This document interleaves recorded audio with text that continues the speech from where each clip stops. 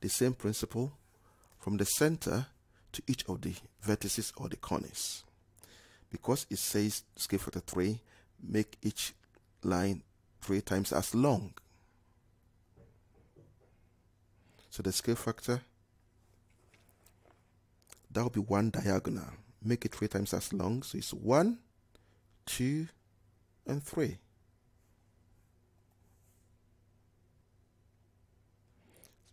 Second point, here you could see it's 1 and 2. Continue. 1 and 2.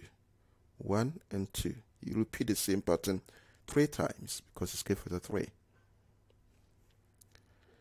1, 2, 1, 2, 1, 2. 1 diagonal, so it's 1, 2, 3.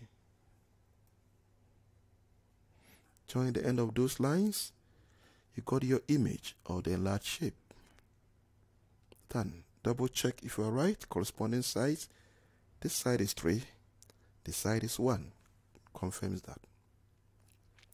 Now, what happens when you have a scale factor which is a fraction? How do we do that? Let's see.